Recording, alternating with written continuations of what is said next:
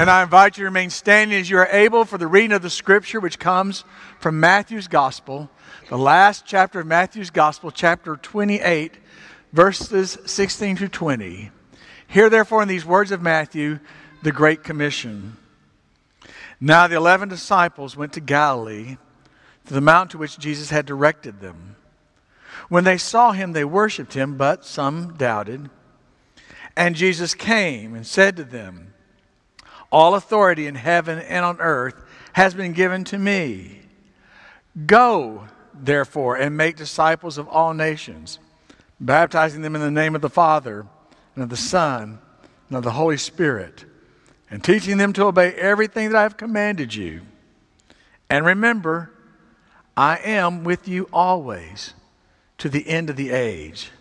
This is the word of God for the people of God. Thanks be to God. And you may be seated. And as you're being seated, will you please thank Rhonda Piccolo and the Bell Choir for leading us in worship this morning?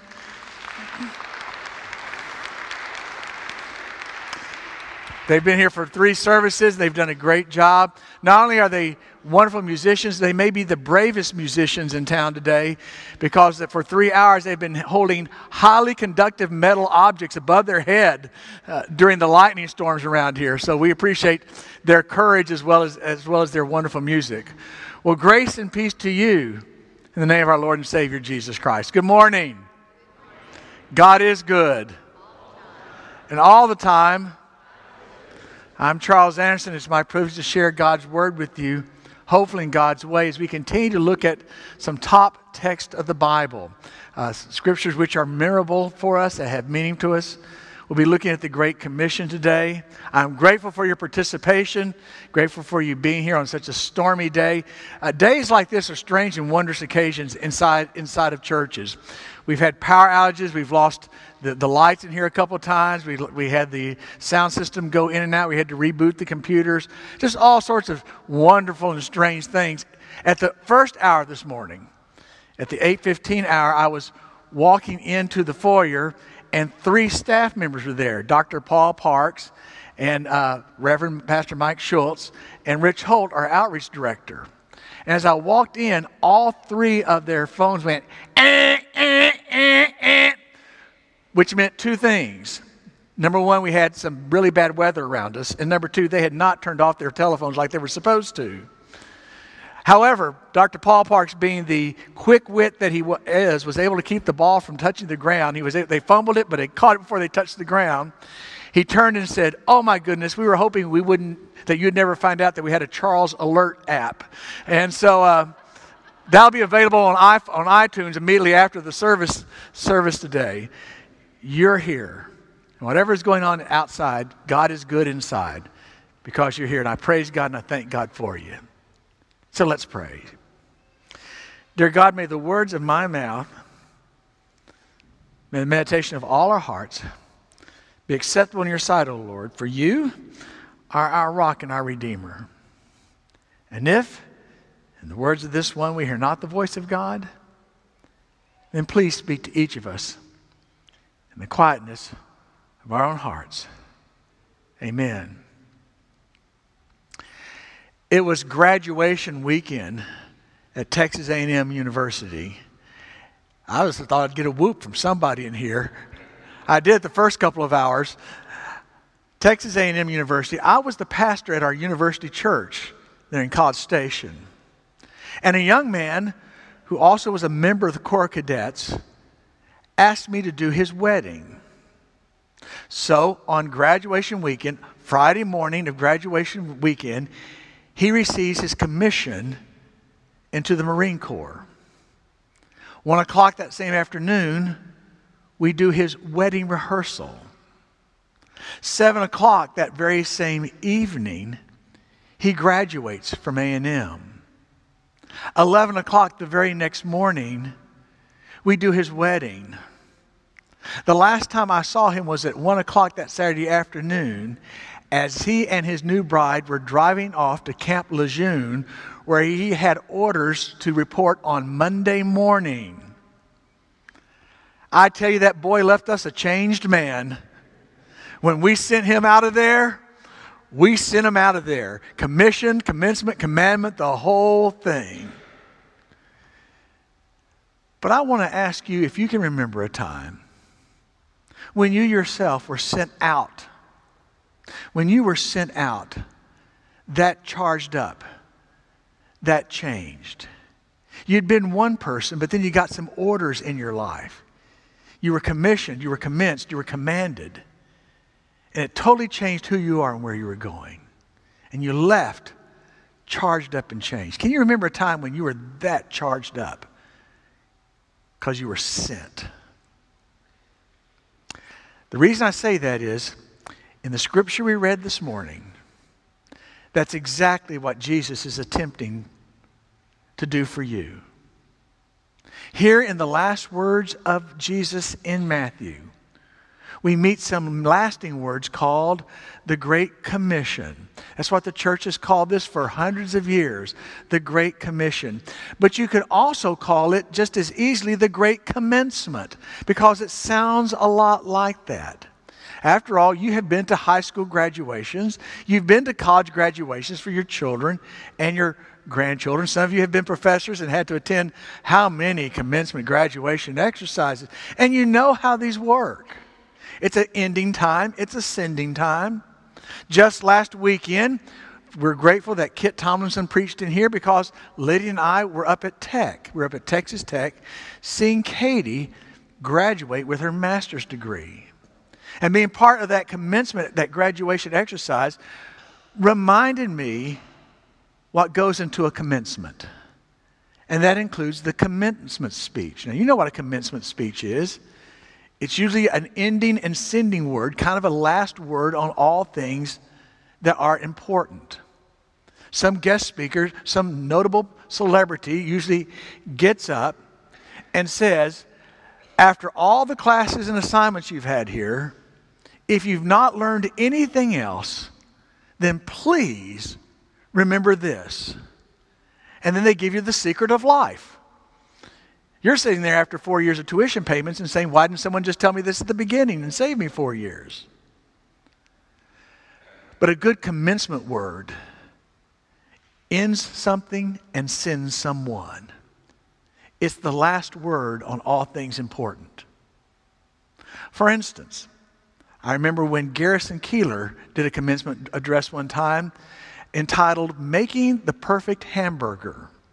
That was the title of his commencement address, Making the Perfect Hamburger. And for 15 minutes, Garrison Keillor talked about shaping the patty, firing up the coals, slicing the lettuce, and putting the mayonnaise always on the bottom half of the bun.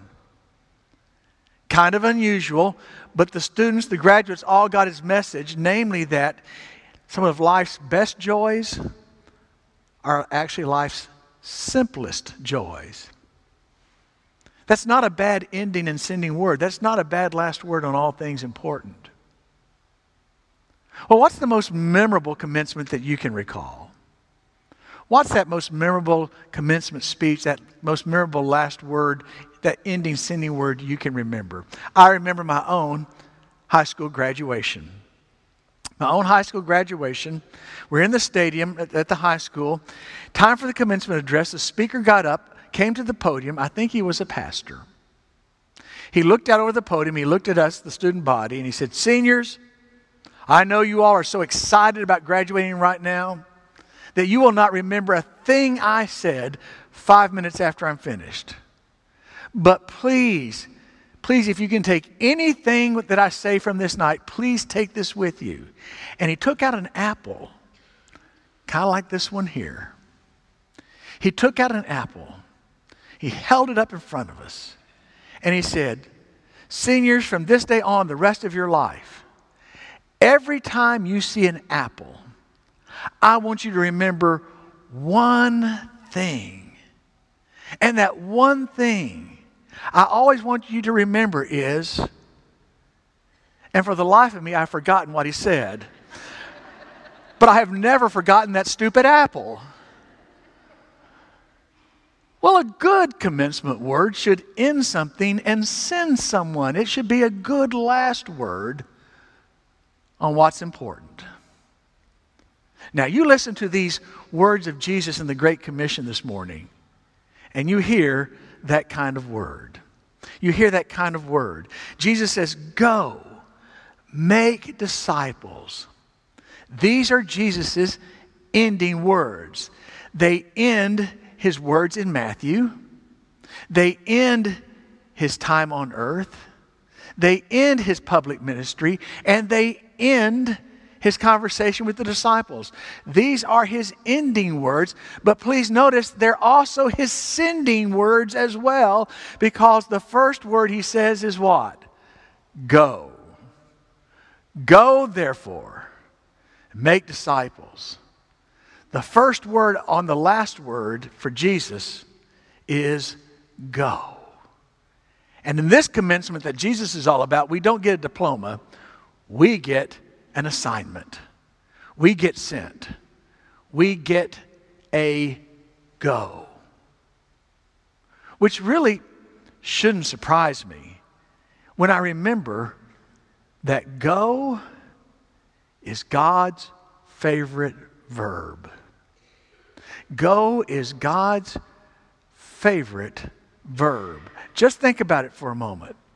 Almost every time that God speaks to God's people, it ends with a go. For instance, in Genesis, the salvation story of creation begins when God says to an aged Abraham and Sarah, go to a land I will show you. In Exodus, freedom begins. Freedom begins when God says to Moses, you go to Pharaoh and say to Pharaoh, let my people, what? Let my people go. In Luke's gospel, Jesus ends the Good Samaritan by saying, go, do likewise. In Luke's gospel, hope begins when Jesus says to some disciples of John the Baptist, go and tell what you have seen and heard. In Mark's gospel, do you realize in Mark's gospel, Easter itself begins with an angel saying, go, tell the disciples and Peter that he is going before you.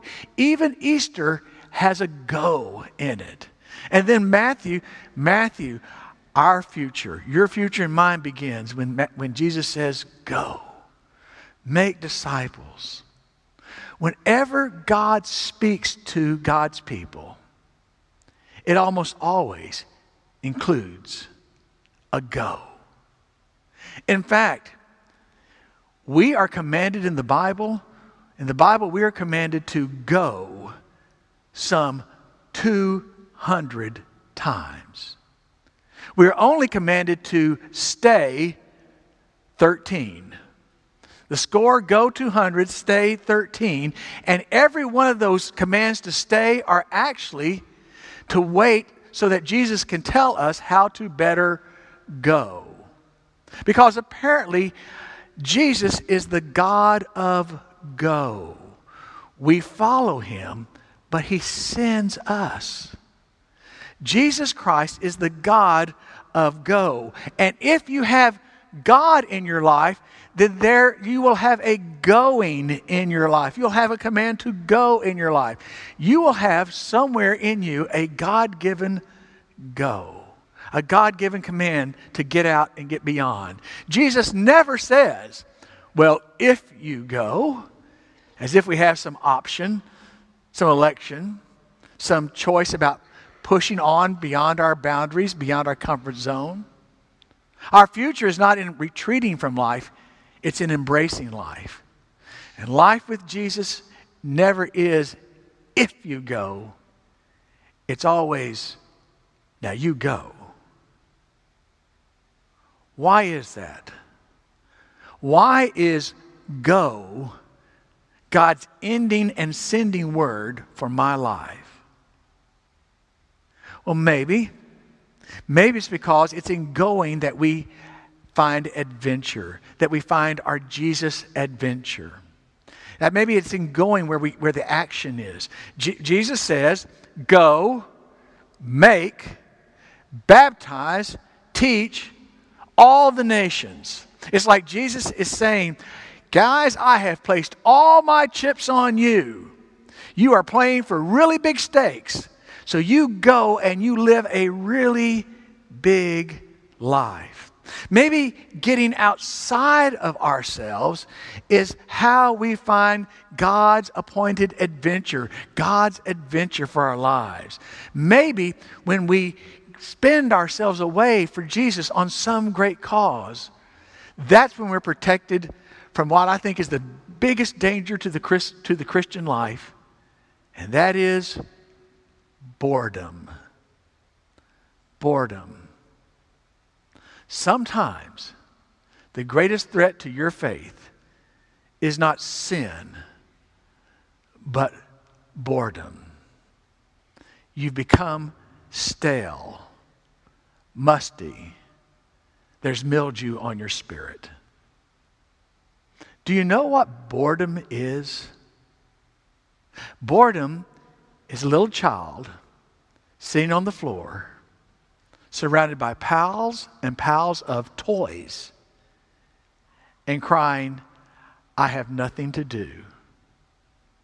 Because even a child knows that activity is a poor substitute for adventure. Even a child knows that having all the toys in the world is a poor substitute for when you can go outside and hunt for treasure. Boredom. And I know a lot of really good Christians who are faithful, but they're bored.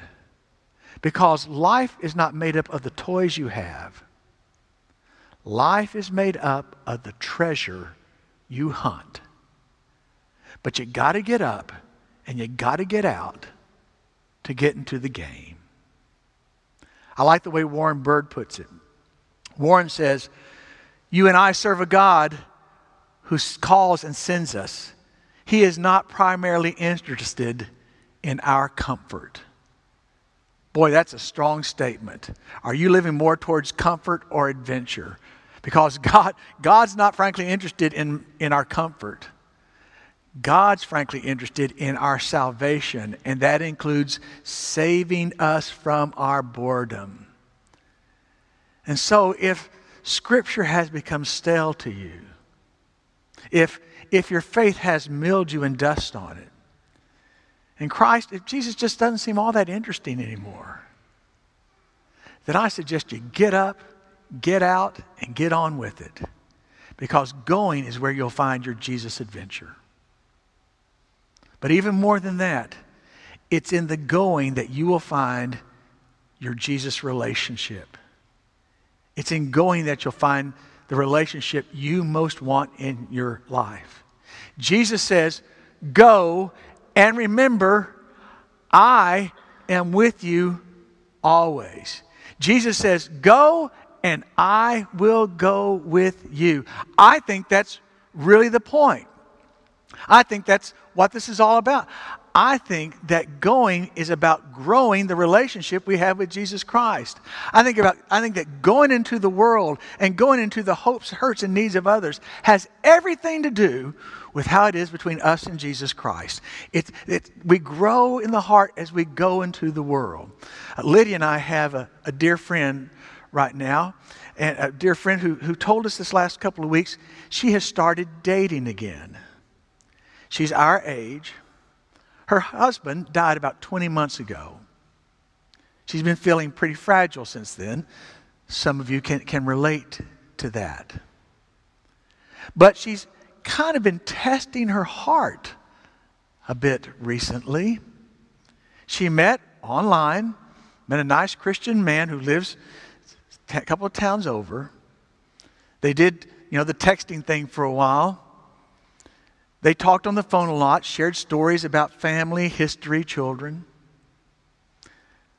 But you see, recently the stakes have gotten a whole lot higher because she told us they have now started, and here's the phrase, going out.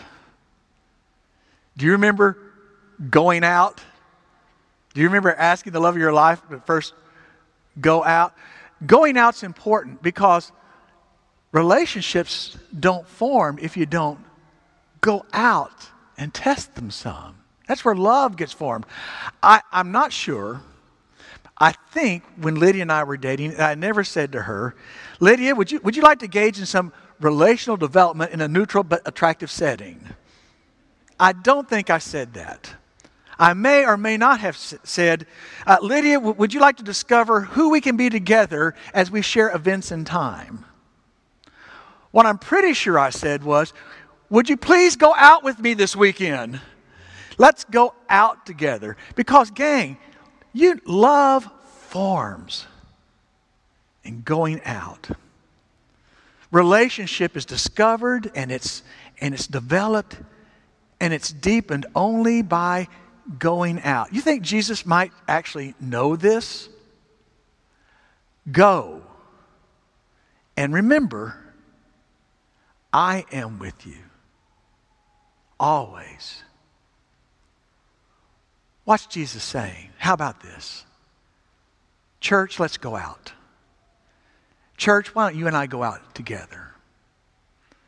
Here you and I had this relationship with Jesus, and it's good, and it's nice, and it's real.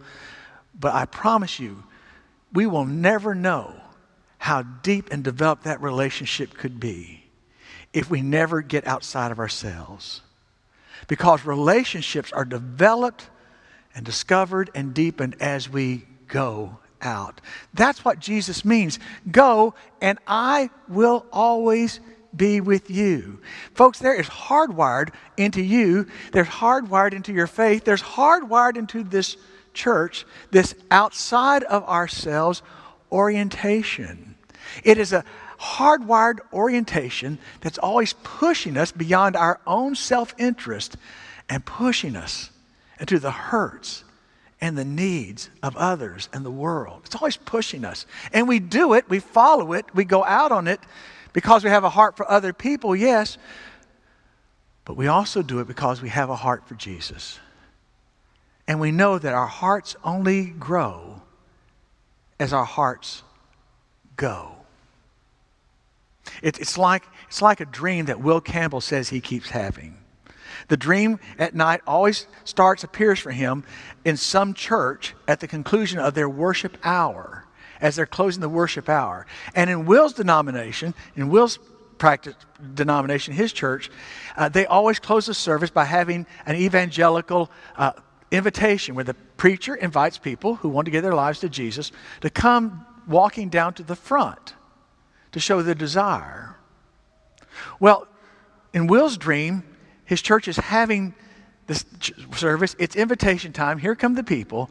But the preacher this time, the preacher says, why are you coming down to the front? Go to Jesus. Oh, why are you coming down towards me?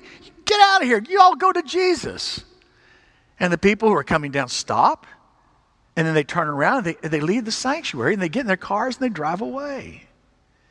And then the preacher looks at the remaining congregation and he says, well, why are you all hanging around here? Why don't you all go to Jesus? Why don't all of you get out of here and go find Jesus? Go to Jesus. And they all look at each other. They get up. They run out of the sanctuary. 5 minutes, the parking lot's empty. 10 minutes later, the phone starts ringing off the hook at the police station. The first call is from the director of a local nursing home. She says, I think I need some police down here. Well, ma'am, why do you need some police down here? Well, there's a whole bunch of crazy people outside the door asking if they can come in and see Jesus. And I keep telling them that Jesus isn't in the nursing home. All we have are some old people who are half dead, but they keep saying, we want to see Jesus. Let us in so we can visit Jesus. The next call comes in. It's the prison warden. He says, I think I need some cops down here. Well, sir, why do you need some cops at the prison? There are a whole bunch of nutty people who are banging on the gate saying, please let us in so we can visit Jesus. We're here to see Jesus. And I keep telling them, you won't find Jesus in this prison. All you'll find are thugs, thieves, murderers, and repeat offenders. But they say, let us in so we can visit Jesus. As he hangs up the phone, it rings a third time. This time it's the superintendent of the state hospital. And she says, you won't believe it, but there's a whole crowd of nutty people outside asking to get into the state hospital. They say, we're here to see Jesus. Will you please let us in because we're trying to see Jesus? And I keep telling them, Jesus isn't in the hospital. All we have are people with nutty, broken lives. But they say, we're here to see Jesus. And Will's dream reminds me that if I want to go see Jesus, I'm going to have to go to people whose lives are lived not only outside my walls, but I'm going to have to go to people whose lives are lived outside of my experience. I'm going to have to go to people whose lives are lived outside of my comfort zone. Some of you in this room already do that by participating in our Kairos and Epiphany ministries in prison. Some of you in this room already do that by being Stephen ministers and going into hospitals and nursing homes where a lot of people would be a little uneasy to go. Some of you already do it. You have found your God-given go by going down the hallway and working with special needs. People with developmental disabilities. Sweet to watch on screen, but some of us feel uncomfortable. Some of you have already found your go. If you're going to go to Jesus, with Jesus, for Jesus, it means going outside of your walls, outside of your personal experience, and outside of your comfort zone, because you'll encounter him there. Which is what God's favorite word, it's what his favorite verb is all about. God says, go. And if you have God in your life, I'm telling you, you have a go in your life. You have a God-given mission, a God-given service, a God-given people. You have a God-given go you're to serve somewhere in your life. It's where you're going to find your Jesus adventure, and I promise you it's where you'll find your Jesus relationship, because Jesus Christ is the God of go. We follow him, but he sends us. Jesus Christ is the God of go. And he only leaves us really two options. We either get in motion or we're just going through the motions. And frankly, I can think of no better ending or sending word than that.